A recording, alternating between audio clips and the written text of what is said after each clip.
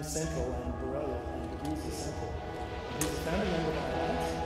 He's immediate past president of ILADS Education Foundation. And he's treated, he says, over 11,000 patients.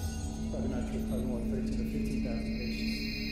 You know, he's the kind of doctor where the buck stops at his desk. There's been to 20 other different doctors, now they come to him and he says, I'm going to fix you. And that's it. And he does. So he's really, really educated and really, really smart. And I think you're going to get a lot of hearing about what he has to say. He's been given a lot of awards, Humanitarian of the Year Award. He's a good singer. He'll sing to you later on. He actually made a CD with some famous people, but I won't get into that right now. Anyway, please welcome Dr. Horowitz.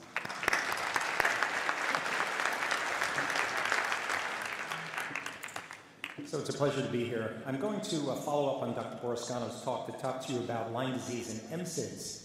I've coined this term MSIDS, multisystemic infectious disease syndrome, because as Dr. Boroscano said, these patients who come to us who are chronically ill, they don't just have Lyme disease. They usually have ehrlichiosis, anaplasma, babesia, other parasites, Bartonella.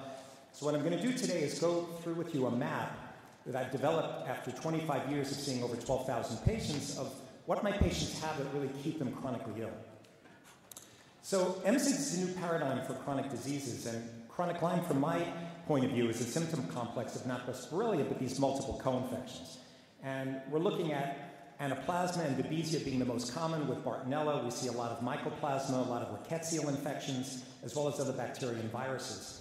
Multisystemic infectious disease syndrome would really better define these patients who have chronic Borrelia and who complain of chronic fatigue. They have muscle and joint pain that migrates around the body, which is classic for Lyme.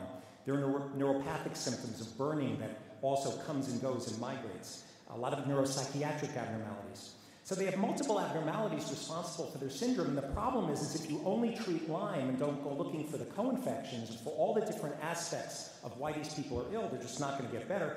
And we just published something in the Journal of Alternative and Complementary Medicine on these causative factors in chronic disease.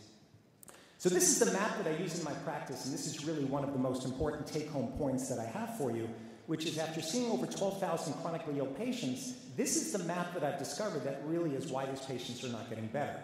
Under the infections, there are 4 different types of infections. They have different bacterial infections, different parasitic infections, not just babesia, but also other pyroplasms, filariasis, amoebiasis, giardiasis, toxoplasmosis, intestinal parasites, FL1953. There's a lot of parasites out there that are making these people sick, and I would probably say it's the #1 co-infection that is probably causing a lot of damage in these chronically ill patients. We see a lot of viruses like Epstein-Barr, herpes virus 6 in these patients. West Nile we do see from time to time, and there's a new virus that just showed up on the scene called the Heartland virus. I don't know if those of you who saw the New England Journal this year, but it looks like ehrlichiosis. It can cause low white cell counts, low platelet counts, elevated liver functions, but it's in fact not Ehrlichia anaplasma. It's from a virus, a flevovirus that's now being found in the Missouri area. So that's another virus now to keep on the list. And finally, we do see a lot of candida, fungi, and neurotoxins. The second point on the map is immune dysfunction. A lot of anti-nuclear antibodies, rheumatoid factors. Lyme causes people to have an overstimulated immune system. They also have a lot of inflammation. We see huge amounts of cytokine release with these people. Interleukin-1, IL-6, TNF-alpha. Now, if you can shut down the inflammatory response in these patients, even if you've not completely treated the bacteria and the co-infections, these people will significantly get better because they have what's called sickness syndrome, which has been described in the psych literature, which is the fatigue, the muscle aches, the joint pains, the neurocognitive deficits, the mood disorders. They're from cytokines.